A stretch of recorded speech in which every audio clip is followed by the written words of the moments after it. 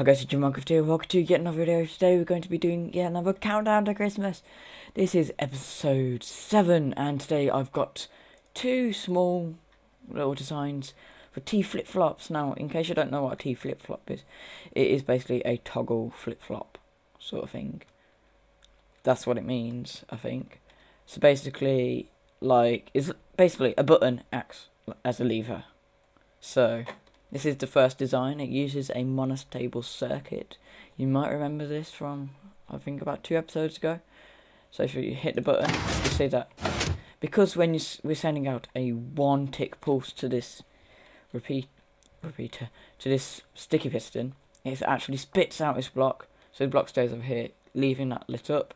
So if we play that again, and it goes off like a lever. So this is a different design.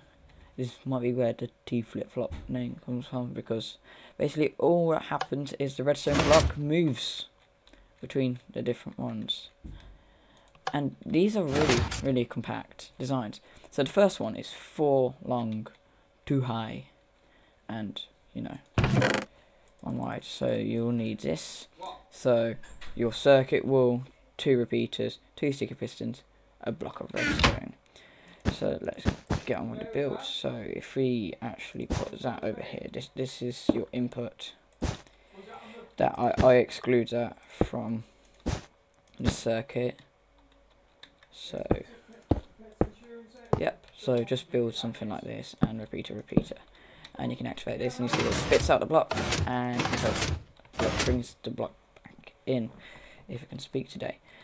Now this other design, it obviously requires the wool, needs some redstone, 2 redstone torches, a block of redstone, and 2 regular pistons. So you want to actually put your piston here and a piston here. Then you put a block of redstone here, and you put 2 blocks here, and here you want to stick your torches here, and your redstone on top, and then just your button. This will just toggle it between the 2. So you can just stick your lamp there, and it'll work. And for this one, you just have to stick your lamp here. So yeah, basically anywhere around this redstone block when it's there. And yeah, so that is it for today's tutorial. I hope you enjoyed it. Don't forget to leave a like, comment, and even subscribe if you want to.